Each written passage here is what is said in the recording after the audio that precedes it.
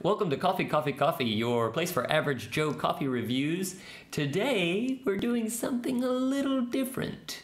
Or are we? Because it's still a coffee review. It is a coffee review. But I would say this is a different kind of thing. Yeah. Because it's basically a non-branded coffee. That's true. It just says coffee. Yeah. So, and all we can find out about it is it's distributed by Greenbrier International, but we got it at Dollar Tree.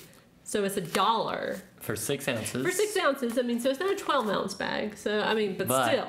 You compare the 12-ounce bags that we normally get, let's say on average $8. Right. Right? Yeah, I mean, some or less. Right? And this would be $2. Right.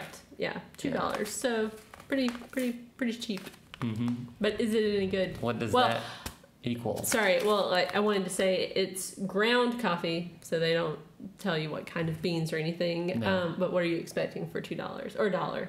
And artificial and natural flavors. Which is the same as, it's a flavored coffee, it says French vanilla. Yeah. So, but that's the same that we found out about the hazelnut. 8 o'clock, it used artificial flavors. Right. So, yeah. that's not necessarily saying that, oh, well, okay, they're going to use chemicals. Right, yeah. That's what they do in 8 o'clock's coffee also. That's true. And it's, yeah, it's good. Let's try it. Want to try it? Dollar Tree coffee. We've tried it before, right? And our expectations were exceedingly low. So You can see there's actually coffee in here, so I'm not faking it. right. Neither This is is Kayla. the way my coffee looks. Yeah, Kayla's is like a milkshake. No sugar though. There's no sugar in a milkshake either. Is there? I'm joking. I'm joking.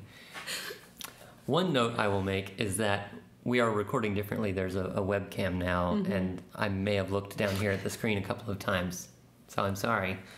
But as we drink this coffee, I gotta say, flavored coffees aren't my thing, right? but it's pretty good. I thought that I was gonna throw up. No. Before I drank it, Right. I was telling you, like, I opened the bag and I said, it smells good in the, like, that. And then when it was brewing, it did not smell good. It was like... I still have not smelled it. You didn't smell it when it was brewing? I've just been in the office, yeah. Oh, gosh, I don't know. I thought, I'm not going to be able to drink any of this. And then we drank it. Mm-hmm. I know. It's surprisingly good. Like, I think I like it better than the 8 o'clock hazelnut. Sorry, I did Aunt. too. Aunt Fog 1. You could save even more money now that your hazelnut coffee has gone up in price. That's right. Just go to Dollar Tree and get this French vanilla. Yeah. And who knows, they might have a hazelnut. They just didn't when we were there. Mm-hmm. Yeah, that's all they had. If I were a prepper... What?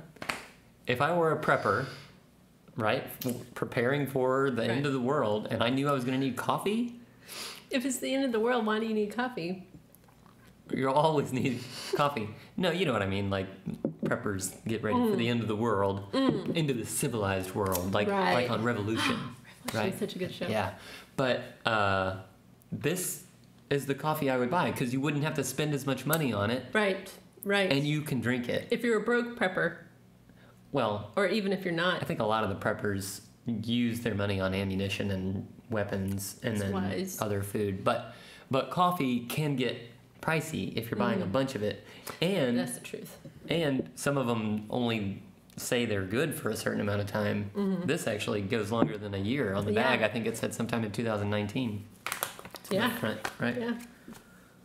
Can you see that? I don't know. January 2019. Backwards. There we go. Yeah. Well, it says 19. But, so, that's what I would do. Yeah. Like, I would put it in there, and it would stay good probably forever. Mm-hmm. And I'm really glad we tried this. And it was kind of a joke we had running, between us, like, oh, we should try to go to Dollar Tree and try their coffee. And actually... It's not offensive. Right, like, yeah. drinkable. It's drinkable. The whole cup.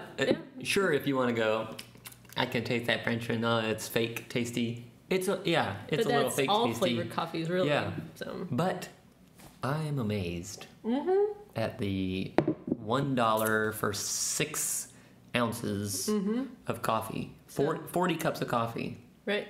Which really is 20 cups of coffee. Right. But for $1. So $3 a pound. Right? No. $2.50.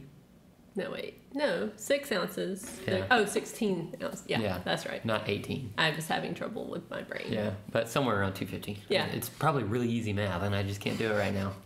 But yeah, so overall, I'd say yes, we would buy it again. Heartily. Especially if we had a really bad month. Oh, yeah. Yeah, like we're broke. Yeah.